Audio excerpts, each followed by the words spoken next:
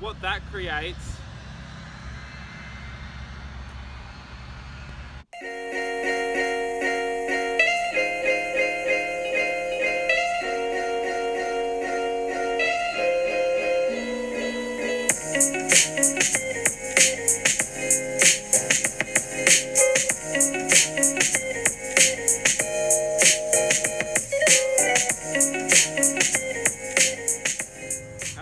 welcome back to my channel. Today I'm going to go through talking about what we do with our wrists and the terminology we use when we're talking about the wrists. As we know, it's really important at the setup what our wrists look like and how we're going to be coming back into the ball at impact.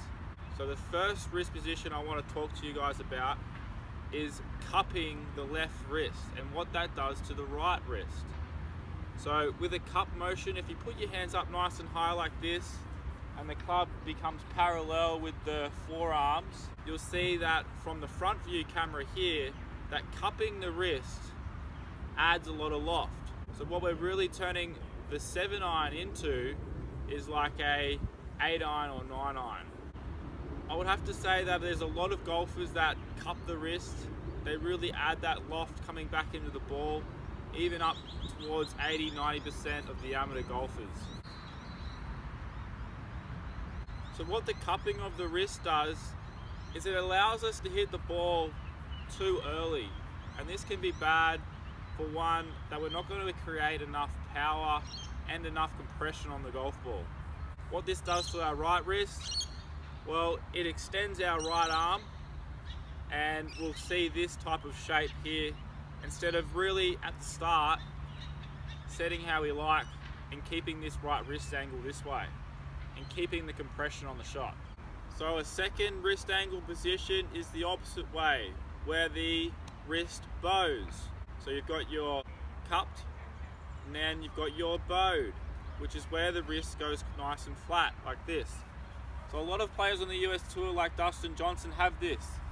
When you swing back to the top, his wrist looks like this way, which is bowed. The others is cupped, is this way. You won't be able to see the Strixon sign or the sign on your glove. Now when something is bowed as this, coming in, you're going to be producing a lot of attack angle. It's going to be quite deep and quite forward of the ball. The next wrist angle, the third one, is being hinged. It's when you have a lot of wrist cock. When you're going back like this, we're lifting the club up like that, and we're going up through here and bending, instead of being void, which is the other way. So your fourth one is making sure that your wrists bend down. I can feel the weight of the club, and that's the way the wrists will go. And that's how you get your hands high at the start, is making sure that your wrists are void. So if you're really into the right side of golf swing, you'll find that at the start, at the setup, your hands will be very void and a little bit of the left wrist bowed. So void and bowed is the starting position to come back down. And what we're trying to do is we're trying to set these wrists early and come back down into a position that we can repeat. Position that we can make sure that our wrists of what we set up the same at the start come back to the same at impact. So your four wrist angles are cupped, bowed, hinged, and void.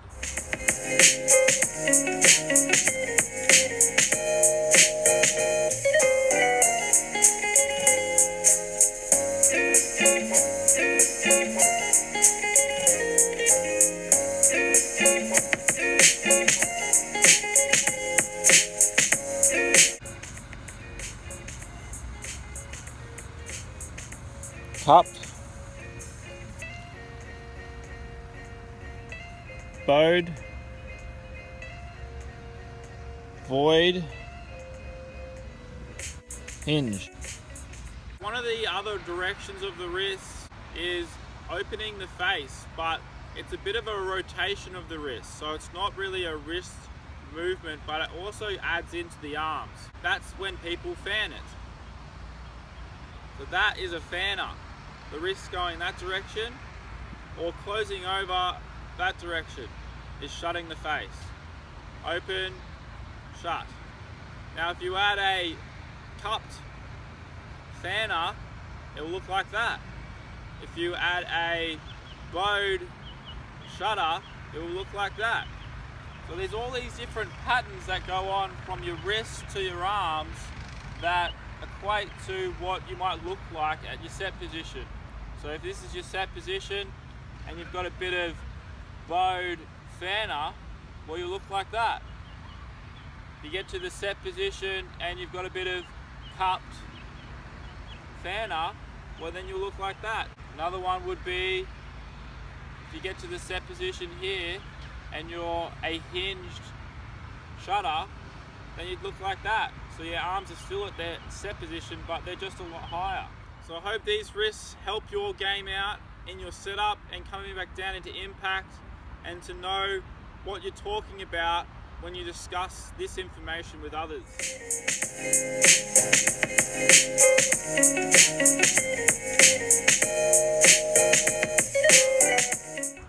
And if you'd like to see more, make sure you comment, like and subscribe.